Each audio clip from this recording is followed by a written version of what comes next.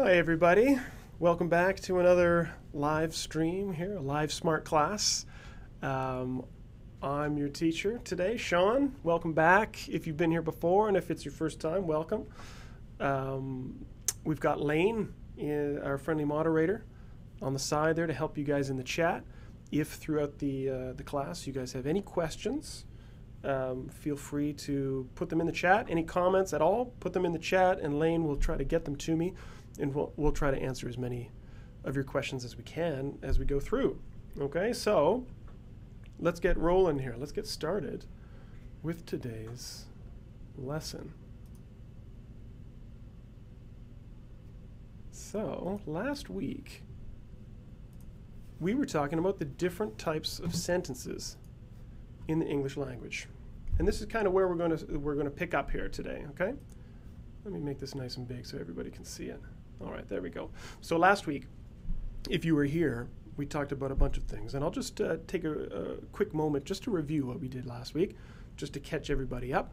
And then we'll build on what we did last week and expand on it and get a little bit deeper and more complicated as we go. Okay, so today we're going to be talking about complex sentences. If you're a Smrt student already, that's English 125, Unit 2. And you can go into the writing section too. If you're not a Smrt student, don't worry. Just stay with us and we'll take care of you. Okay, so last week, if you were here, this is what you did. If you weren't, this is what you missed. We talked about the difference between phrases and clauses. We talked about the difference between independent and dependent clauses. And then last, we talked about the first two types of sentences in the English language, right? We said last week that there are four main types of sentence in the English language. Really only three. The fourth one is kind of a combination of two. And last week we talked about simple sentences and compound sentences. Okay, so this is basically what we did last week, and we're going to continue with that. All right, so I thought rather than get me started by talking a bunch, I'm going to get you guys to do a quick little bit of work. Okay, so I'm going to put something up on the screen for you to check out.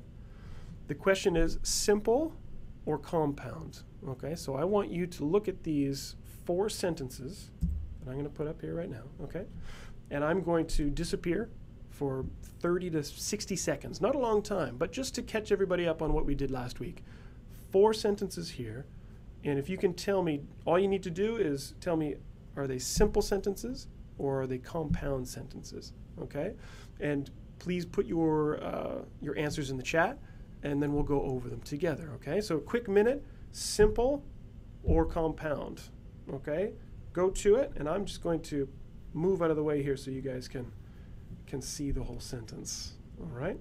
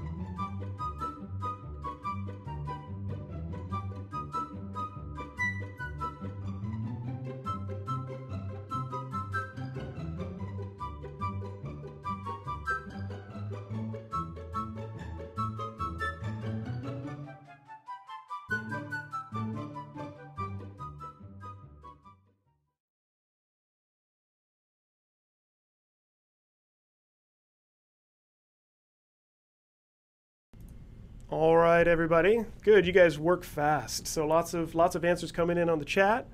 All right, so let's go over them together. All right, and then we'll get into some new stuff today. All right, so looking through the chat, lots of stuff coming in. We've got Jasmine says, looks like that she thinks the first sentence is A compound sentence. So she passed the exam, but she did not complete the final assignment. So that's absolutely right. If you said compound sentence, that is correct. So number one is compound, and here's why. Let me just quickly tell you why. You've got she is the subject, and past is your verb there, so you've got a full clause. And then here you've got she, again, the subject, and complete is your verb. All right, so you've got two clauses there connected with the comma and the conjunction but. And this is exactly what we talked about last week. This is great, where you've got two independent clauses connected with the conjunction, your fanboys from last week, and that comma, that's a compound sentence. Perfect. All right. Number two, looking for a couple more here. John's back. All right, good to see you, John. And he says that number two is a simple sentence, and he is correct. Awesome. Okay, so it's simple because, as we said last week, a simple sentence has one subject, one verb, and one idea, basically, right? I mean, there are some exceptions to that, which I'll talk about in a minute. All right. Now, as I mentioned last week, simple sentences don't always have simple ideas in them. They're not always super short. Here we've got a phrase in there, but that doesn't change the sentence at all. It's still a simple sentence. Good. Okay. Also, again, if you guys have questions about anything that I'm saying while we're talking about it, put it in the chat and we'll get to it. Okay. So number three, we said. Let me see another answer here. All right. Kara, does she have an answer there? Oh, I missed it. Okay, somebody's saying that number three is a compound sentence. Now, I think I'm trying to kind of trick you here for number three. I knew that some would say that it's a compound sentence, but it's actually a simple sentence. Sometimes I like to trick my students a little bit, but here's why. Okay, so airlines is your subject. Okay, you've got continue as a verb. Now you do have reduce. That is a verb. That's true. So it's got two verbs in this sentence, but only one subject there.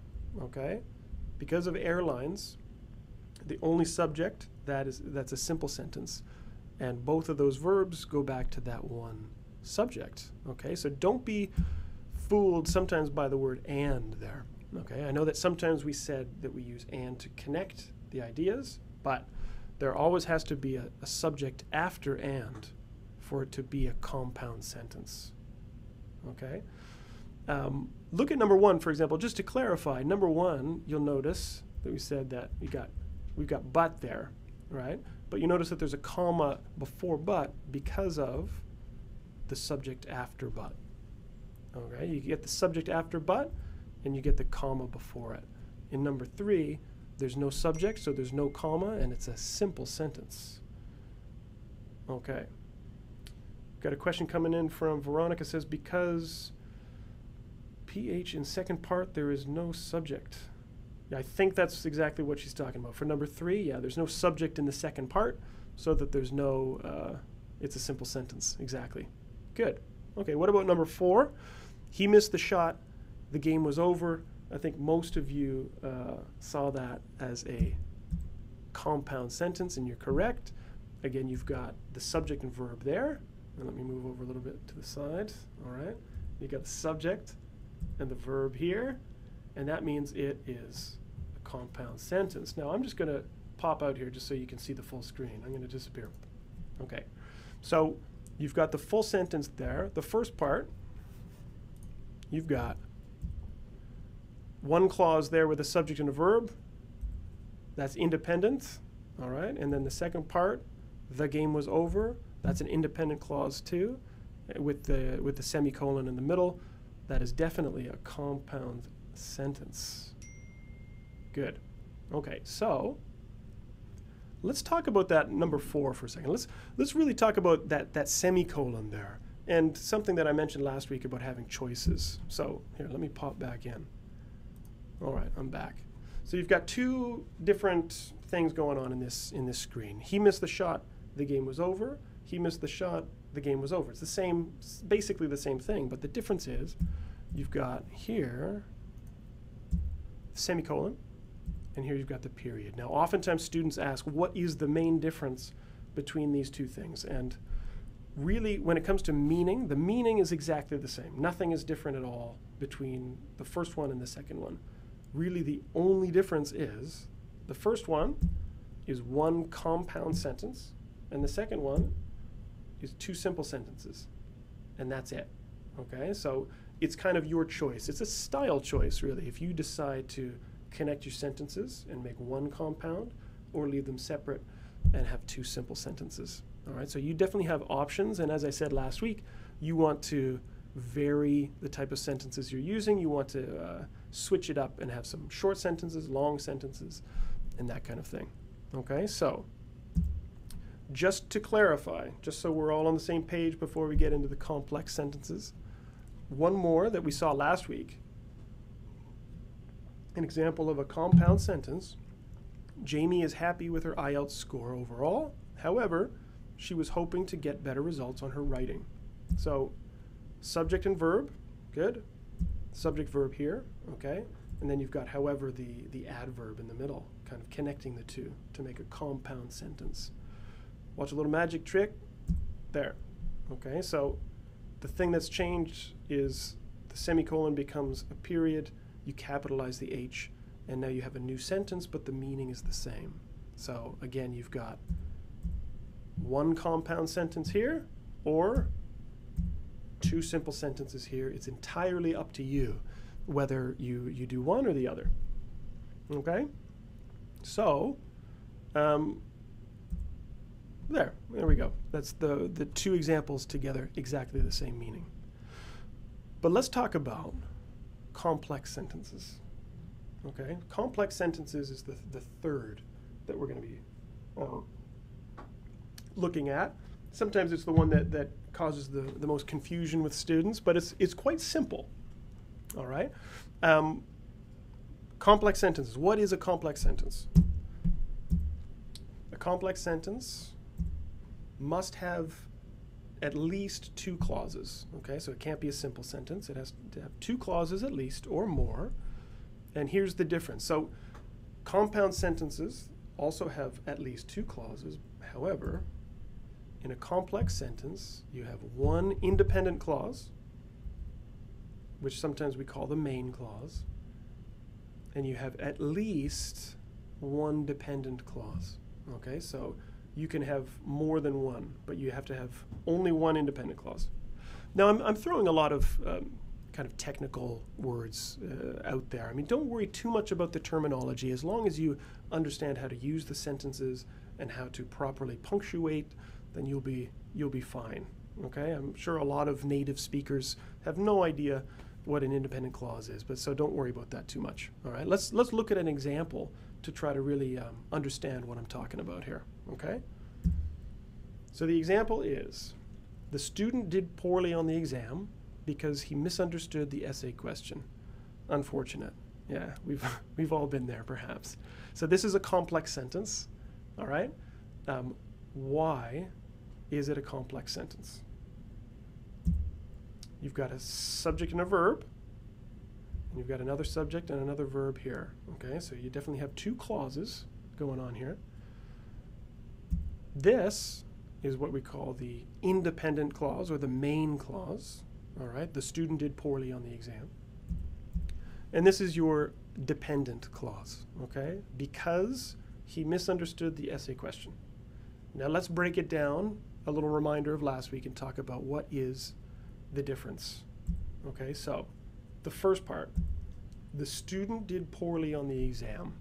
That's an independent clause because all I need to do is pop a little period there, and you've got a complete independent sentence. Okay, independent clause, complete sentence. It can stand alone, and you can walk away, and you're done. Okay, the student did poorly on the exam. Finished. That's fine. So that makes it the independent clause. What you could also do here is we'll take away the next part. Look at the next clause. Because he misunderstood the essay question. This is your dependent clause. Okay, why is it dependent? Because. All right, because I see here that, again, Yeah, John is putting it up here. He says, because makes the difference. And that's exactly what we're looking at. In this sentence, or in this clause rather, the conjunction because creates a dependent idea. And here's why. Because it's incomplete, okay? And again, I'm not talking about spoken English. If you're speaking to your friend and your friend says, why didn't you come to the party? And you say, because I was tired, that's fine. There's no problem with that at all, okay? This is entirely written English. You cannot just say because he misunderstood the essay question, because it is incomplete, it's dependent, and it needs that main clause in order to be completed, in order to make sense, okay? So that's the complex sentence. That's basically the idea there. Okay, so let's look at a couple more examples and kind of the structure of the complex sentence, and then I'm going to get you guys to do some work. Okay, you guys are going to do some work for me. So first and foremost, I should move a little bit here. Oh no, I'm good. This is perfect. Okay. Here is a list of very common conjunctions that we use to create dependent clauses. Just like you'll see because is on there, but really common ones like although, lots of time expressions like when or while or until, reason result kind of things like what we said because, right? As or since. All right, this is a good list of words to memorize, and actually if our friendly moderator Lane can put the notes in the chat, I'll just pop out here for a second and just show you what I'm talking about. I'm going to make sure that he puts this in the chat so that everyone can follow the link.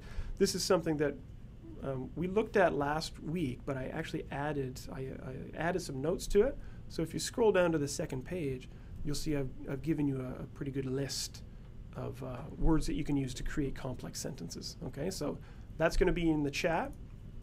Let's go back into the notes here. Okay, so you're going to use all of those what we call subordinating conjunctions. I need to scroll down a little bit here. Okay. Scrolling down. Where's my list? There we go. Okay. So we got this list of subordinating conjunctions. Again, don't worry too much about that term, subordinating conjunction. These are just your linking words that create dependent clauses. All right.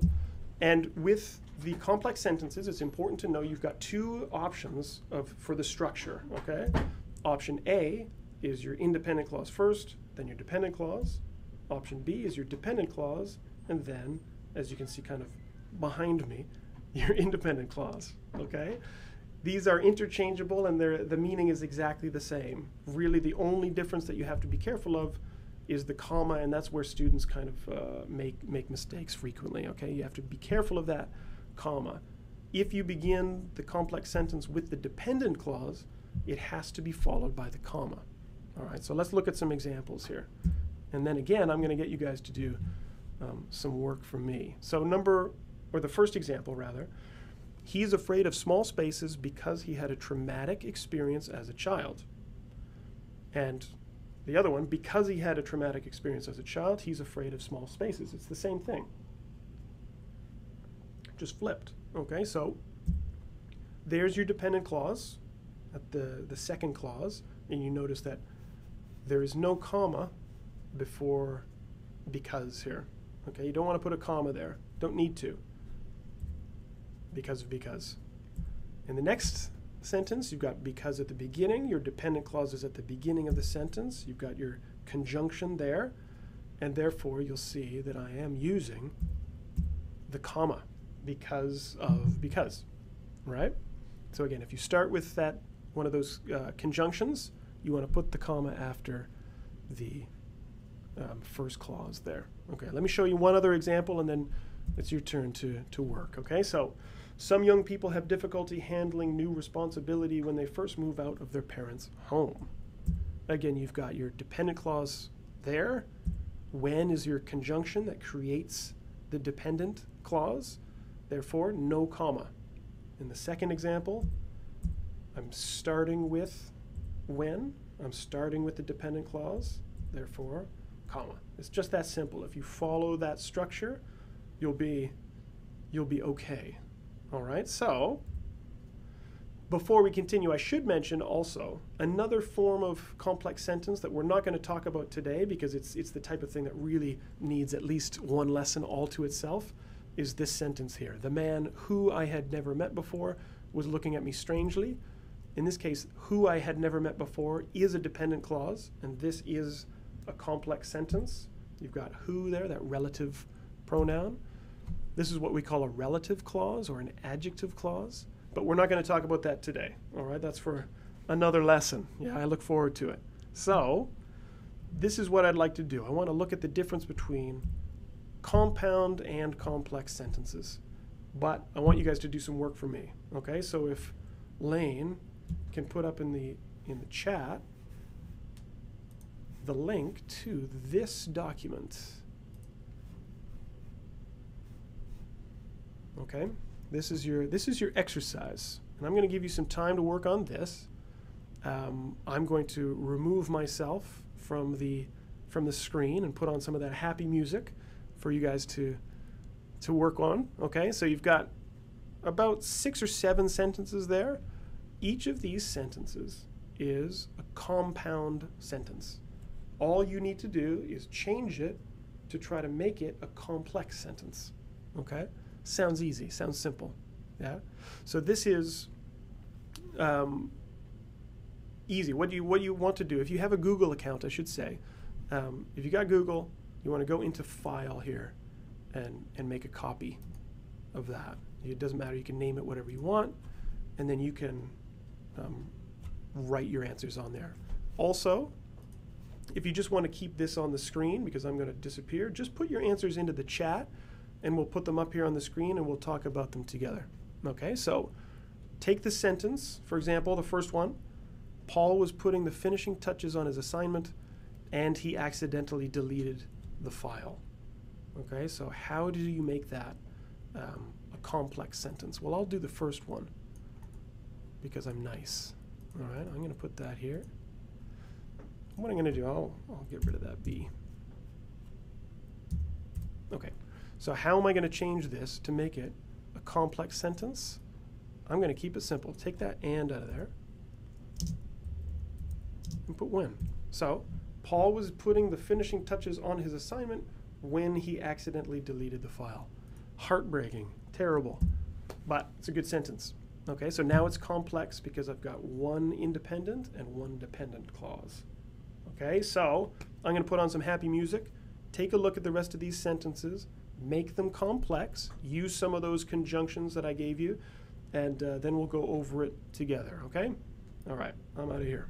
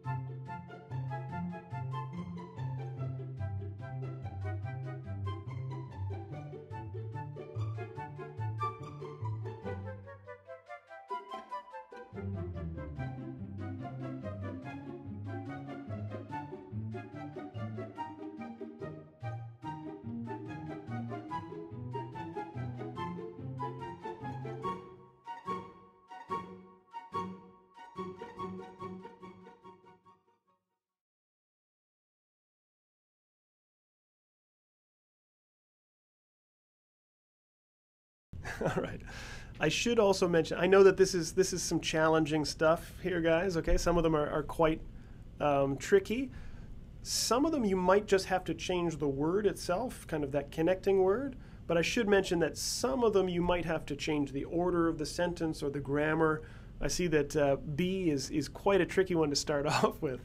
I'm really testing you guys today, okay? So do what you can, but you might have to change some of the grammar, the punctuation, the word order, but you want to make sure that the meaning is the same, but the structure is different, okay, from compound to complex. All right, you're doing good. Keep up the good work.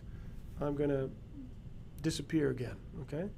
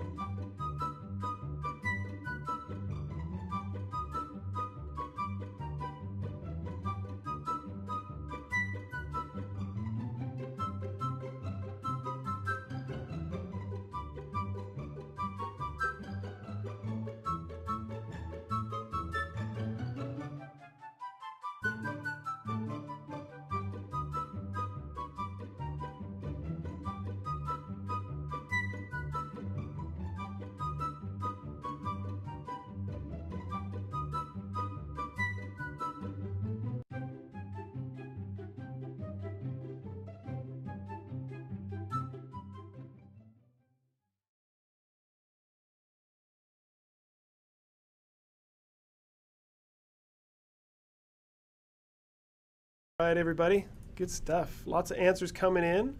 Let's go over some of these together. Let me see if I can make this even bigger so everybody can see it. We'll go over them one at a time here. Yeah, there we go. So, B, we said the company needs to make changes to its product. Otherwise, it won't be able to keep up with the competition. Yeah, this was kind of a curveball to throw you guys for the first one. It's probably the hardest one, maybe. It looks like Roberto figured it out, and Selma's pretty close to it too. Yeah, I would say because of otherwise, we usually use otherwise to show a condition, meaning if not or unless. Okay, so I see an unless here from Roberto and an if not here from Selma. I would say in this case, unless the company makes changes to its product, it won't be able to keep up with the competition. That's perfect from Roberto. The company needs to make changes to its product. If not, it won't be able to keep up with the competition. This one's kind of a tricky one. Really, what you're looking at here, Selma, is what we call a compound complex sentence, where if you want this sentence to be complete, you would put a semicolon there because you've got a bunch of different ideas there. I would maybe simplify it and say the company needs to make changes to its product if it wants to be able, right? If it wants to be able to keep up with the competition, the company needs to make changes to its product. Okay, there you go, complex sentences. Good stuff as well. If you guys have questions coming in at all about anything I'm saying, then let me know. Okay, let me get C up here above my head so you can read it. C, some parents are afraid to give children peanuts or eggs before their first birthday. However, others want to introduce these foods much earlier. Yeah, it's kind of, these are tricky. I'm being mean to you guys today. Okay, so I think John's got a complex sentence there. He says, because some parents are afraid to give children peanuts, others want to introduce these foods much earlier. Now, John, this is a good example of a complex sentence, but the logic is not quite there, and you're kind of changing the meaning a little bit. Because here, I've got however, which is a contrast, right, to show things are different.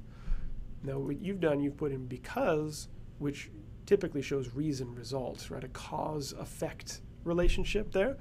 So rather than because, I would say a contrast word like this. While some parents are afraid to give children peanuts, and you make that O small, you've got the comma there is beautiful. Others want to introduce these foods much earlier. And, oh, that's exactly what Abdul number 12 said. Just in reverse, which is perfect because you see I've got the comma there, and Abdul has no comma there. Okay, awesome. All right, Roberto, we got you in the last one, so we'll move on down to D. Thanks for your answer. All right, what about D? Sam wanted to become more involved at school, so she joined a number of extracurricular clubs. Coming in from Selma, we've got she joined a number of extracurricular clubs because Sam wanted to become more involved at school. Yeah, that's fine. That's good. Put a period there. Perfect.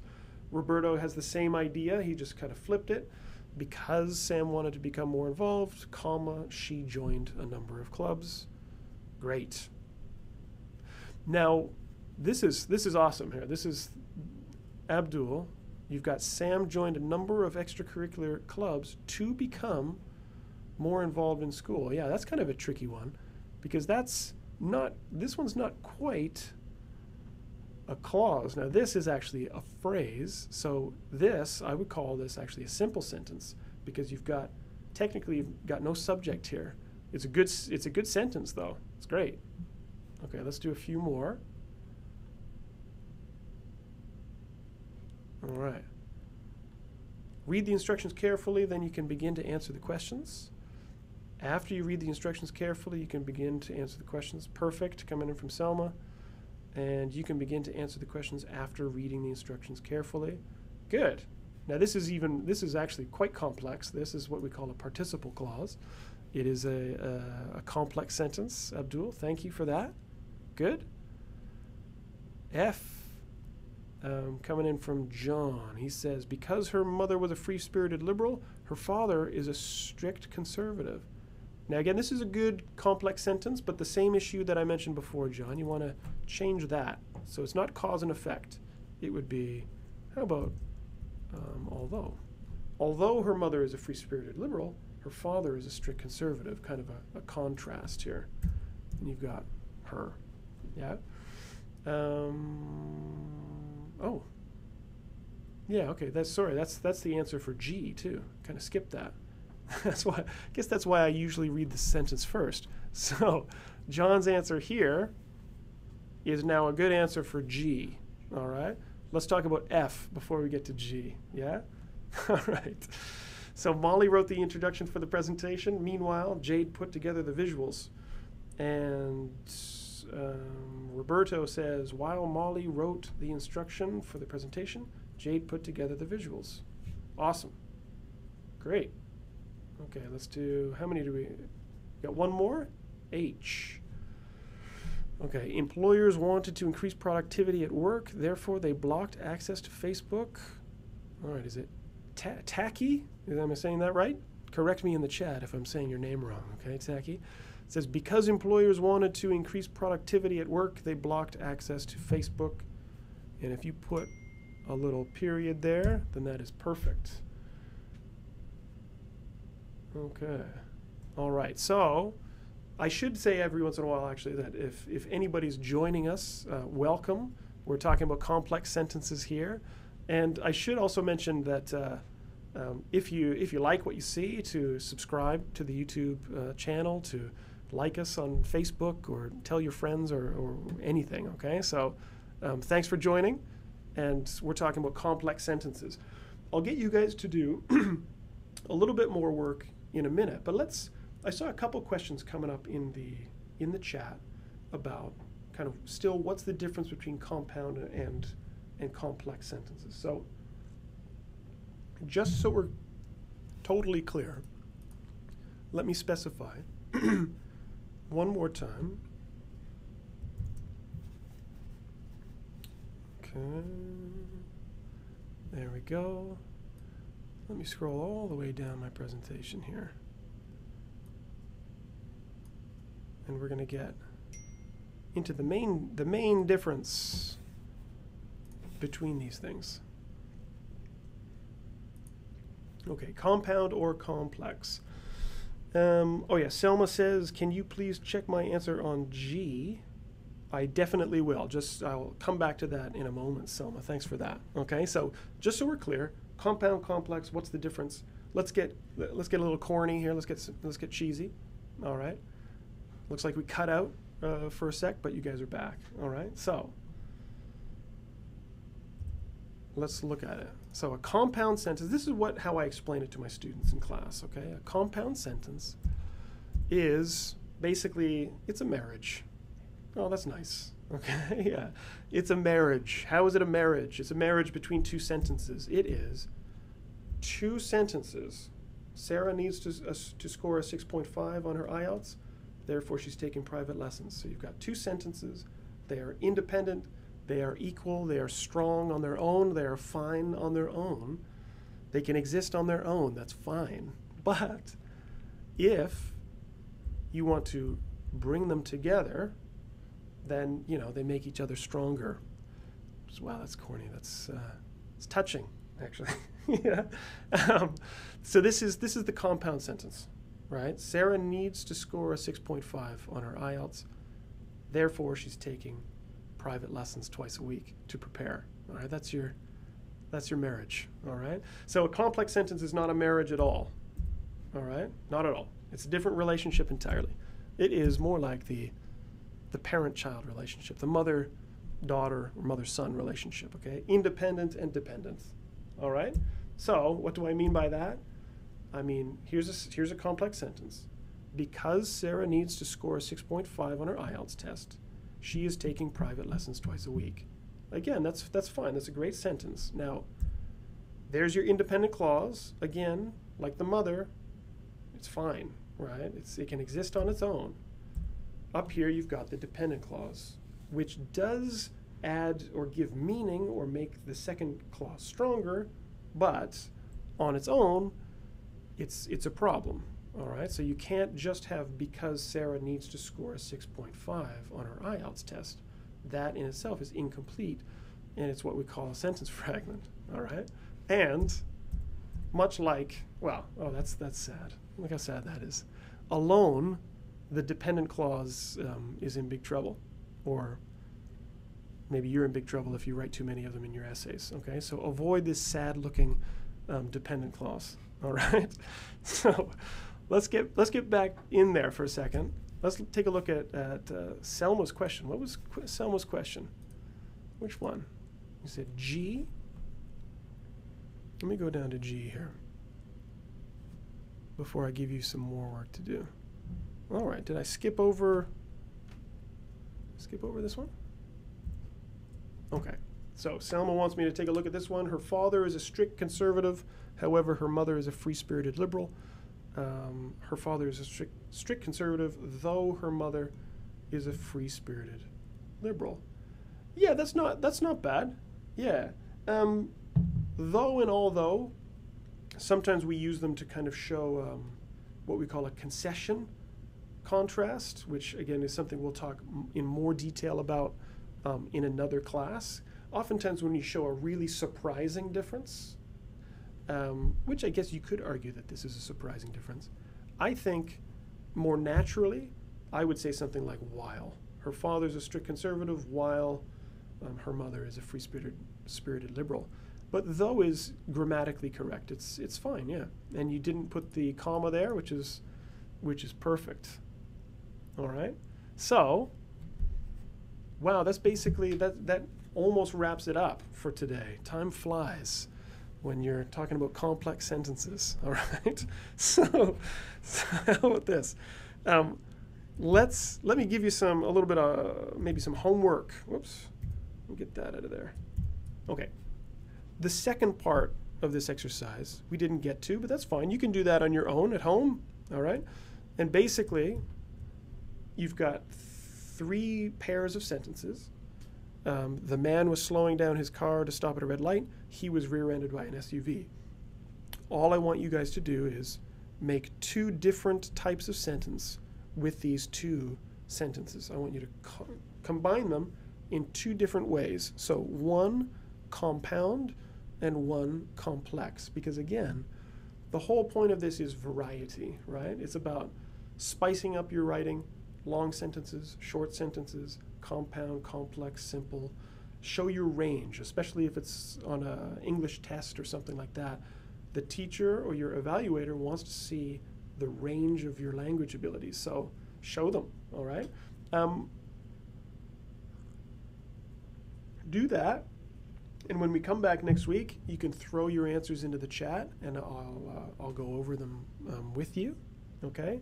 In the meantime, do this, and we'll hopefully see you here next week. And again, as I said, if you like it, if you like the lesson and you haven't subscribed yet to our YouTube channel, subscribe to the channel, tell your friends, like us on Facebook, give us a shout out, and let's get more students going here, okay? So thanks for joining. I'll see you guys next time. I'm going to pop out here. All right. And yeah, same time next week, Wednesday, 3 o'clock Pacific time. I had fun. I hope you did too. And I'm out of here. All right. See you next time.